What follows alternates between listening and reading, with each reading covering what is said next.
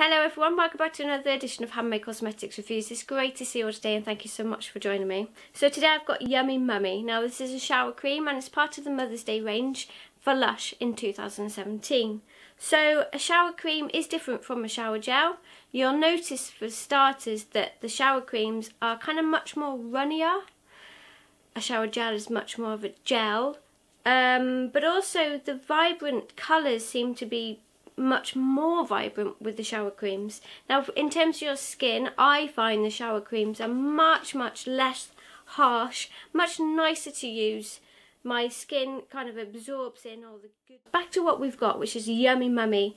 Now the smell of this is so hard to describe, yet everyone who smells it I think loves it. So in here you've got these cocoa butter smells, but you've also got tonka. Now the two together makes a very sweet aroma. A little bit like Honey I Wash My Hair or Honey I Wash the Kids. A little bit like that, you know, you've got that cocoa butter richness in there, but the tonka brings in something new. That I love tonka. Tonka is one of my favourite aromas and it's in all of my favourite smells of Lush. Oh, I could smell it all day. So it's very sweet. That tonka is just amazing, mixed with the cocoa butter smell. It's just beautiful. It really is. Very sweet aroma.